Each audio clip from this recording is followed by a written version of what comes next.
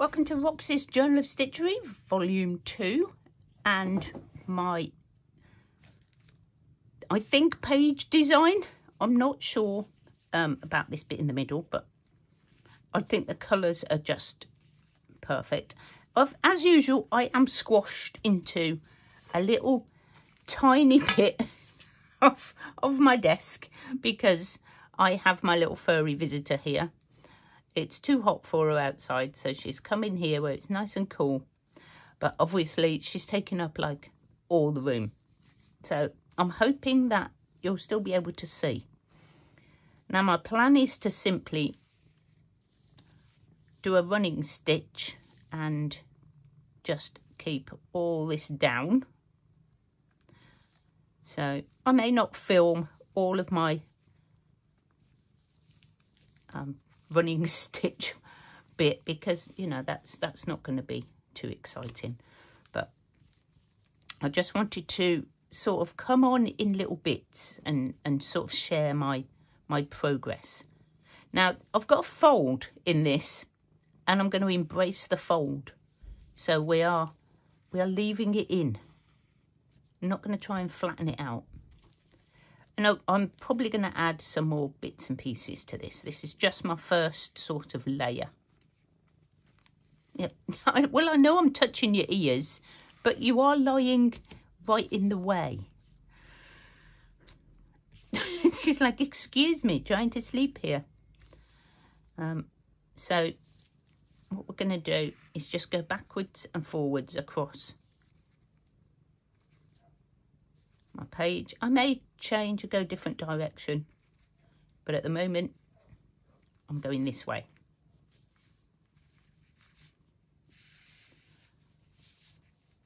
I may put this on first, and then when I get down here I may just go round the shapes or embroider them in.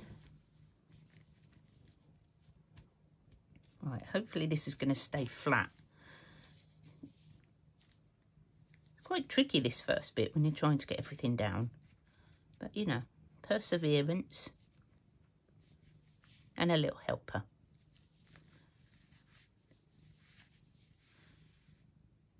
Oops, nearly got 2 layers, don't really need that. I've got 3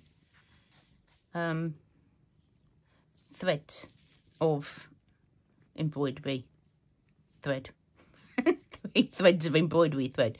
Yeah, no, I don't know what the proper term is. Strands it may be. 3 strands. And I tend to use that quite a lot. And as you can see, all I'm doing is going backwards and forwards.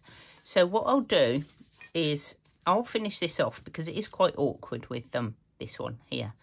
And I will pop back when I'm sort of, maybe when I'm down to this bit, when I've decided what I'm going to do.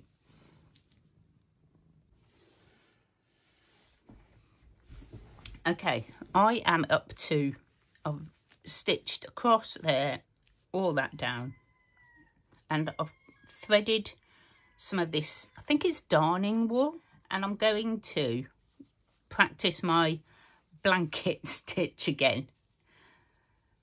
It's just the getting started. Right, so I'm thinking, I know, somehow, I think once I've got the first stitch in, I might be all right. It's always this first one, isn't it? And I think, is that right now? You're all screaming at me. No! I think if I go up there, and that catches that one there. Ah, that's it. I did get it right. Just the first one always looks a bit weird. So I'm going to do this all the way round with this wool. I'm still practicing stitches, to be honest. I'm hoping I'm getting this. Some of it frays really easily, this stuff. I've got like, I haven't got much left actually. It's this. It's like a sample. and it's all like wool on the back, but as soon as you cut it, it starts coming apart. Right, that's going to have to be a very weird stitch there. Might come down a bit. I'm very awkward, I know. I'm not elegant doing this. But, you know, we get there in the end, don't we? All you people who think I can't stitch, that's what I thought. And you know what? It doesn't matter if it's not perfect. Because it's yours and you've done it. So, you know, have a go. It's a bit of cotton and fabric. I'm pretty sure that we've all got a bit of odd fabric and a bit of odd wool, or a tail, maybe. Maybe you could do it with a tail. Sit over there. She won't leave me alone because I got back from my little trip away yesterday, and she's virtually not left my side. But I was trying to get this video done today so I could get it up on Thursday, because I took all my sewing with me, and I didn't get a chance to do it because we were so busy doing sort of just loads of stuff. And it was so hot that everything took like twice as long. You know, just going to fetch the water for the caravan, you know, fill up the water containers. That was like a mammoth effort because it was so warm. It was like, need another shower when you've gone back, because in the heat, I don't know how you people cope with it all the time. But then I guess you've got aircon. See, we don't have air conditioning in the UK because it's never this hot. It's very strange. We're just not used to it.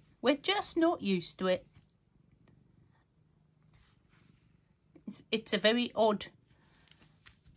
So I'm just trying to make sure it's flat. As you can see, it's going quite well. Yeah, it's a very strange sort of time at the moment. Although saying that, I think it's a bit cloudier today, so, but it's still quite warm. That's what you wanted. That's what you came on here for, wasn't it? A weather forecast. I'm sorry. I won't waffle. I won't waffle.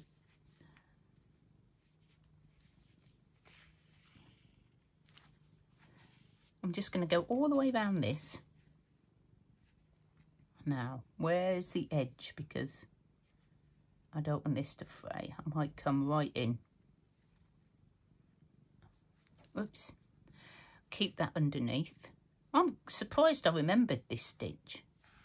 Usually when I try and do it, I just can't get it right. I think if I pick that up, it might work.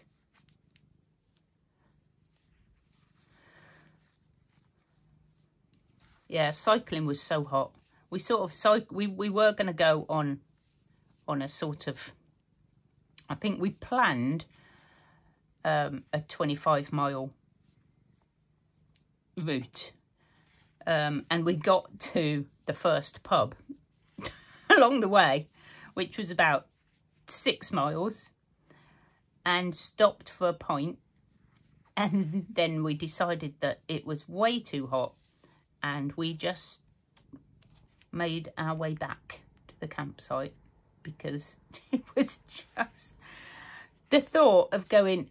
It's not so much the cycling, but we were onto the main road by then, and we knew we had, like, you know, a few miles of main road, and it was quite busy, you know, because everybody was coming down to the coast, and it was like, really don't want to sit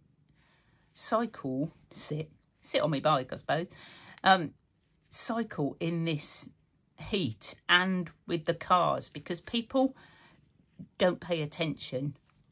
They don't expect there to be a bike on the roads, and although the rules have changed and they have to give, you know, give you a bit more room, sometimes they don't, and it's quite scary. So we went back the way we came, which was sort of through the forest on the gravel tracks, which is lovely because you can sort of, you know, there's no cars, just the odd walker and the odd dog, which is fine. We don't mind. We slow down for the doggies. We didn't meet many people. Right, yeah, I was thinking of putting this on as well. In fact, I might take that off for a minute, just because I might accidentally stitch it down. And I am going to have to rethread.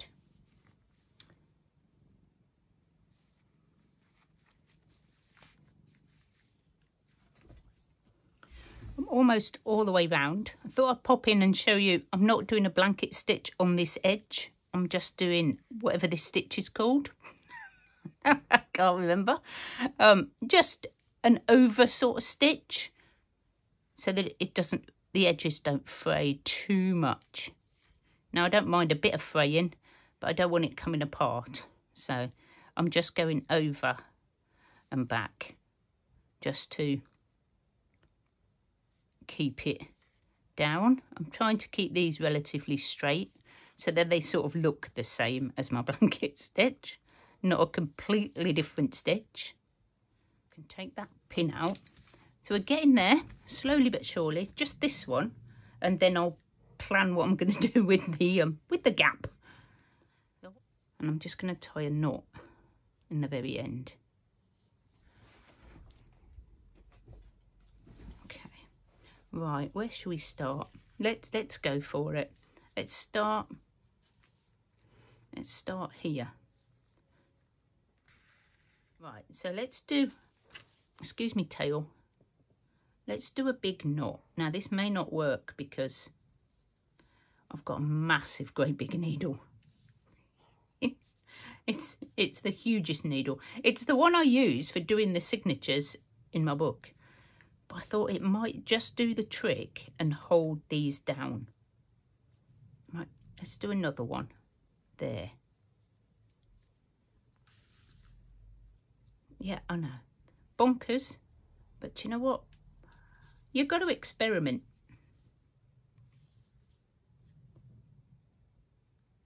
I'm very tangled up. Right, let's just do that. And I should have left a longer thing. I reckon I'll just do that and it should stay on. I don't want to make it like bumpy. I'll do it different this time. I'm going to tie them together. There's one there. Now, take that pin out. This is right on the edge.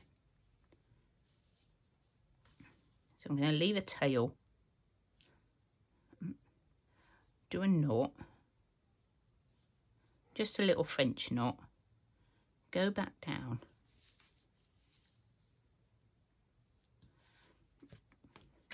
and then I'm going to tie them, because that makes it really bulky doing it like that with the wool. It's fine if you've only got embroidery threads, I think. Okay. That's holding that. Now I've got a loop. I've got a loop here. Look. So what are we going to do?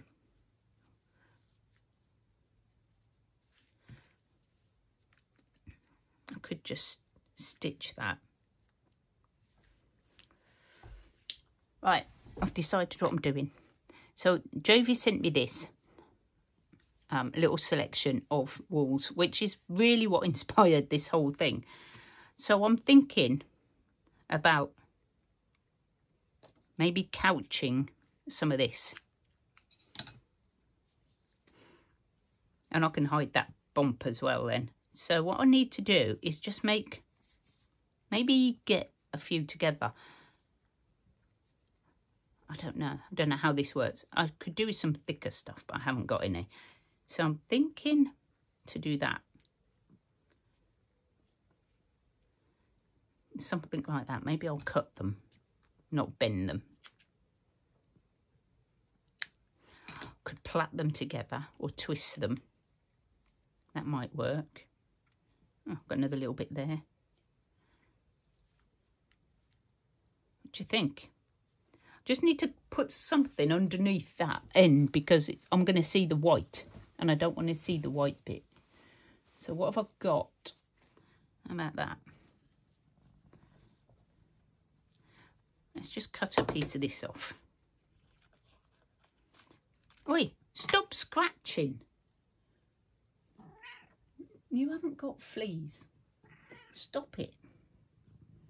Right, so what I'm going to do, I'm just going to pop that on. And then, right, can you sit down?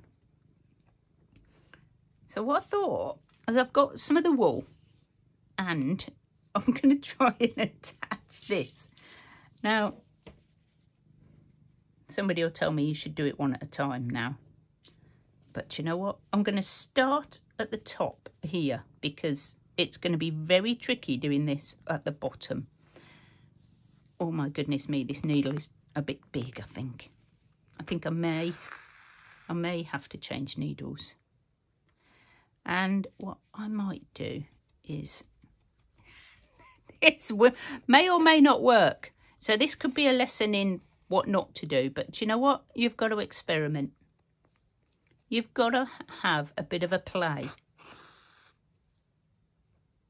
I'm not going straight across because that would look just weird for a tree. But I just want to catch all of my trunk.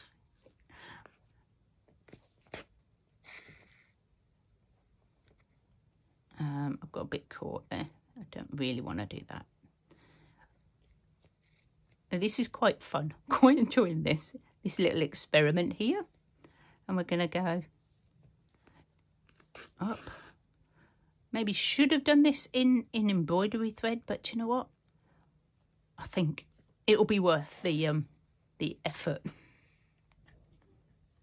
Snowbell's having a wash, obviously, right where I need to be. Let's go down. I went across a bit there, which I probably shouldn't have done. Need to sort of keep it on a down.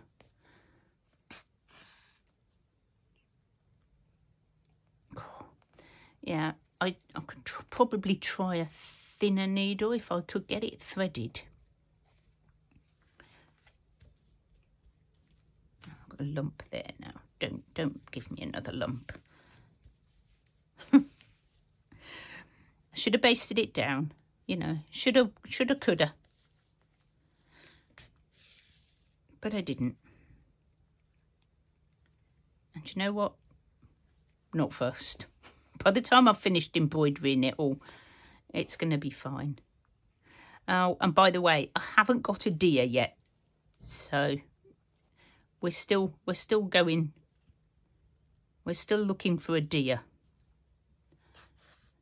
So that's going to be another little hunt around the craft room because I have no idea what I've got.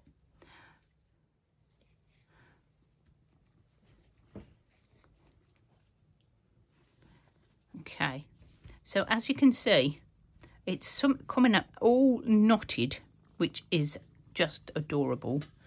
I'm quite loving it. This is getting a bit wrinkled, but once I've done some stitching on there, I'm hoping that's going to flatten down. Those are needles. Oh, trying to craft with a cat. Craft with your cat is not something I would recommend. Right, so I'm gonna come up again. That one? Oh no, I could go that way.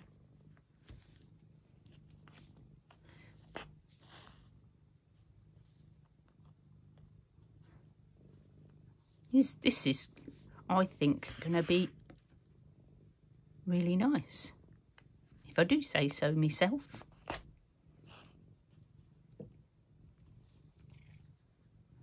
I know I'm a bit late putting this up, but I do apologise. But hopefully,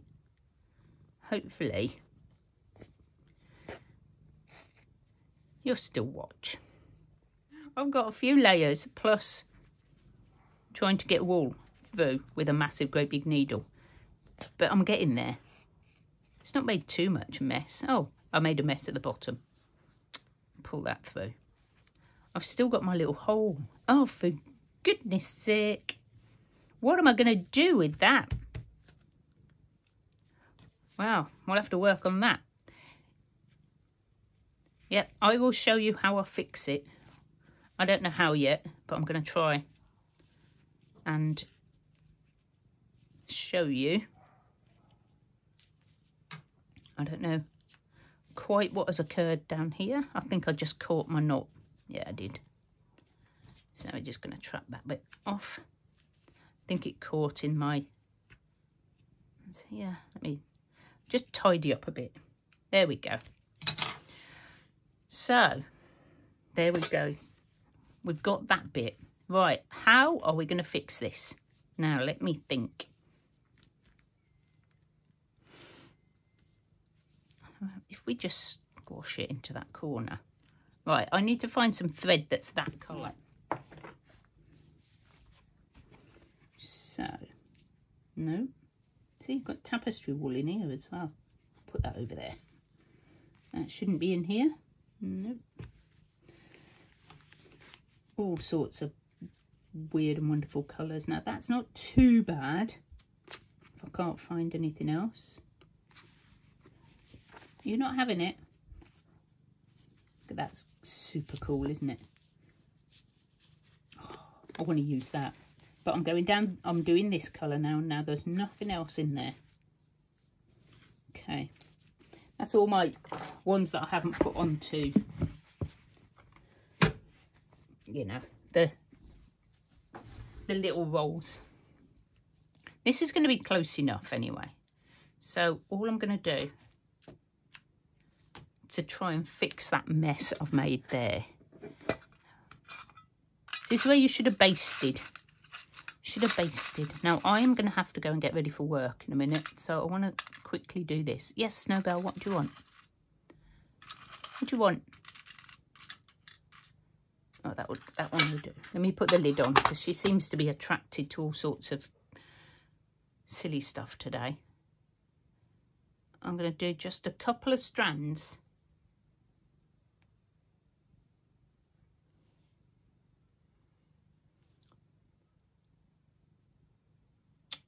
Didn't cut that very well.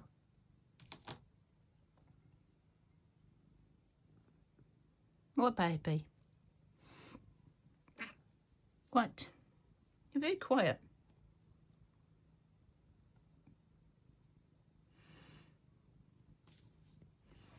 And what I think I can do is a lot of little, if I did some little tiny seed stitches in there.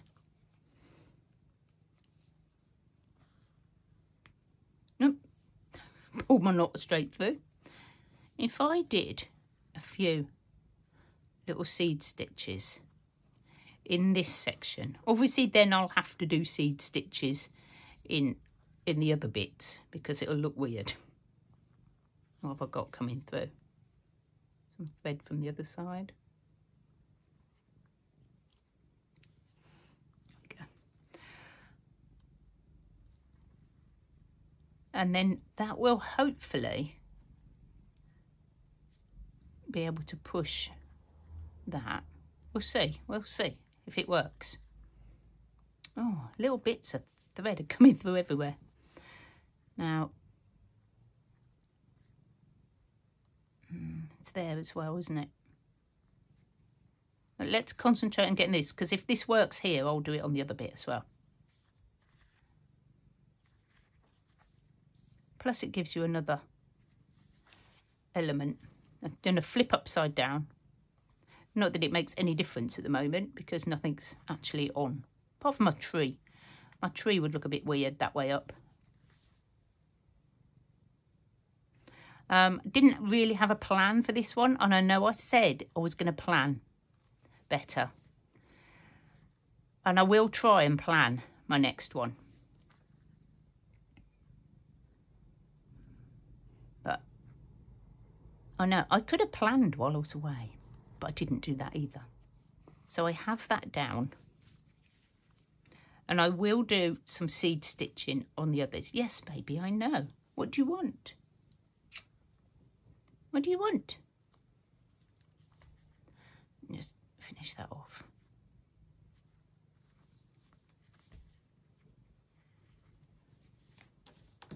So I'll leave that with that needle on, ready to do the next bit. Now I need to find a colour for that one. Oh, this is, you know, get it flat in the first place. That's my suggestion. Or my other way around this is get some more of this and go over the top of there. Ta-da! Ha! Sorted that one, didn't it? Use this.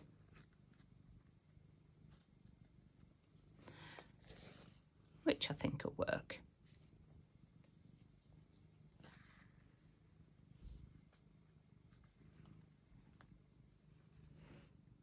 So there you go, guys. A couple of ways to hide any little bumps that you've made in your fabrics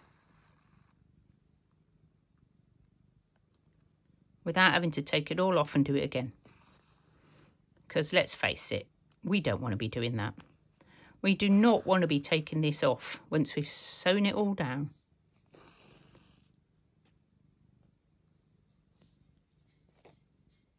Come on, there we go.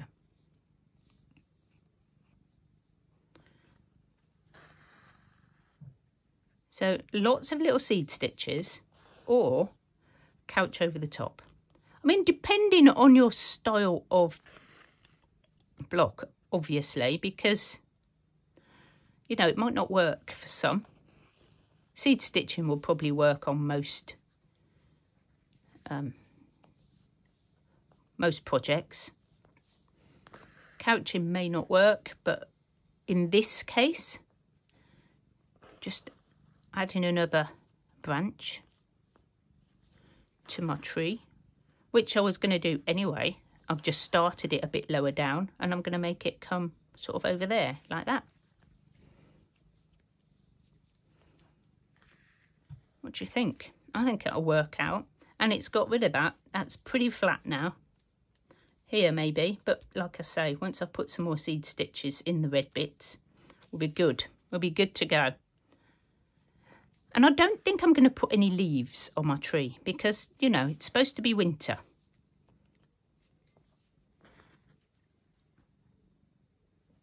And I don't think there'll be any leaves. So this is it so far, guys. I will be back for another video when I have finished this off, found a deer, and I've also got to make my tag. So I've got quite a lot to do. So thank you so much for joining me. I do appreciate it. If you've enjoyed it, please give me a like. I will see you all for the next exciting instalment of How Did My Tree Grow? Okay. So I'll be back. I'm going to finish just doing some more of that. I'm going to do some more seed stitches and maybe some embroidery on there, like while I'm watching TV tonight when I come home from work. And I'll be back for the next bit later on next week. Okay. Thank you so much, guys. Bye for now.